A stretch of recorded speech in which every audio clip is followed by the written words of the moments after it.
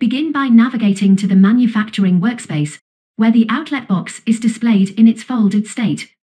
To switch it to the unfolded state, open the browser, expand the Models section, and activate the flat pattern for the outlet box. Now, proceed to create a manufacturing setup. Back in the Setup group, select Setup. Within the Setup dialog, sheet metal body for your setup. Choose your desired machine. Confirm the selection. And if prompted, download the model to the current folder.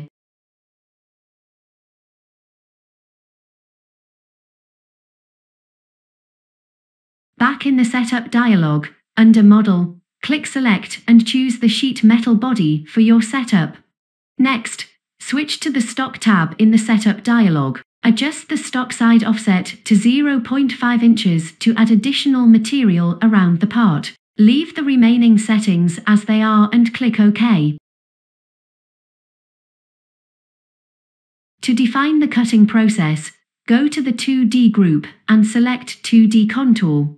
In the 2D Contour dialog, click Select to open the Tool Selection interface. Navigate to the Fusion library, select Milling Tools, Inch, and refine your options by setting the tool category to milling and the tool type to flat end mill.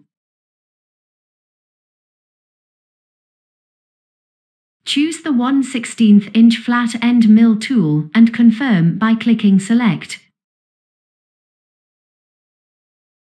In the 2D Contour dialog, switch to the Geometry tab and select the bottom face of the part as the profile. This ensures all edges of the selected face, including small hole profiles, are included. If tabs are required, enable the tabs option and set the tab distance to 1 inch.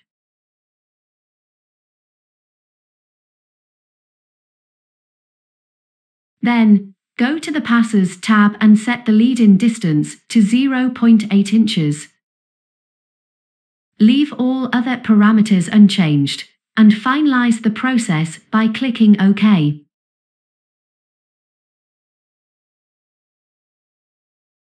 To simulate the toolpath, open the Actions menu and select Simulate. Start the simulation by pressing play at the bottom of the canvas.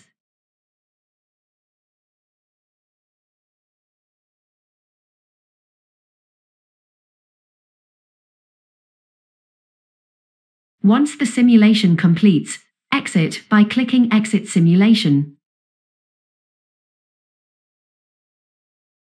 To generate the G-code automatically, select Post-Process from the Actions menu. With these steps, you now know how to cut a sheet metal part in Fusion 360 efficiently.